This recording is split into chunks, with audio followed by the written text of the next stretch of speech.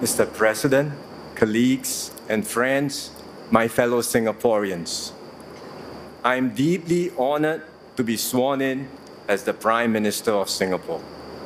Tonight, we are joined by Singaporeans from all walks of life. You embody the rich fabric of our nation. Students and teachers, unionists and business leaders, athletes and artists, community volunteers and frontliners. Whether you are here physically at the Istana or watching from home, your presence is felt and deeply appreciated. I seek your support and your trust. My team and I will do our utmost to serve you and our country.